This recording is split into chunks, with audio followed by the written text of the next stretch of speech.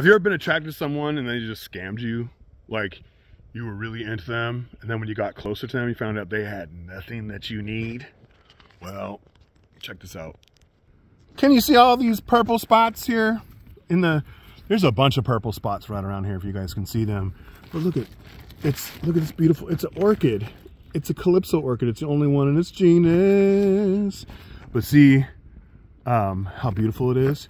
So bumblebees pollinate it. You're like, of course they do. It's a fairy slipper. And bumblebees are fairies of the forest. But once they get in here, the little native bees, once they get in there, they get trapped in this thing's throat and its double chin. And can I get any better on this thing? But they don't have any nectar in the flower. This flower has no nectar. So the bees come here and do all this work. They like the smell, they like the color. They get in there, they get trapped. There's only one way out, and that's by the male sexual organs, okay? So this thing traps you. It traps you, and then it makes you rub yourself against the male sexual organs before you can get out. So then you're covered in the pollen. You know what pollen is like, okay? So you're covered, you like, Lord, what are you supposed to tell your friends when you come out the flower and you're covered in, anyways.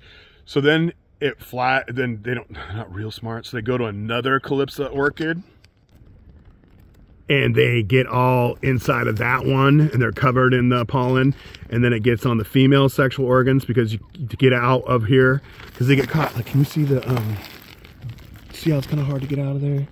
But you get caught up in there, and then you got to rub, because remember you got that got all that stuff from the male sexual organs splashed up on you and stuff. So then you got to rub against the female sexual organ, and she like wipes that off and gets her pregnant. So you got used, you got drawn into that. It's trapped. It had nothing for you, no nectar, nothing. So I don't know how I feel about calypso orchid. So I'm just gonna come here and pull all these out. Just kidding. I love calypso orchids. They're beautiful. And there's a lot of them right here in Tolowa Dunes State Park. This is land of the Tolowa Dene. So I believe they call themselves Dene, but we know them as Tolowa because that was the Yurok word, neighboring tribe word for them, which meant like up coast people. So this is Tolowa land, and I'm gonna find out what the name of it was in their indigenous language and start referring to it as that, because that was its name for thousands of years, and land knows its name, maybe, you know? Maybe it doesn't, maybe it does, but I'm just gonna come with that level of respect for it because I love this place. It's beautiful. Calypso's orchids with their scandalous selves, they're even cool.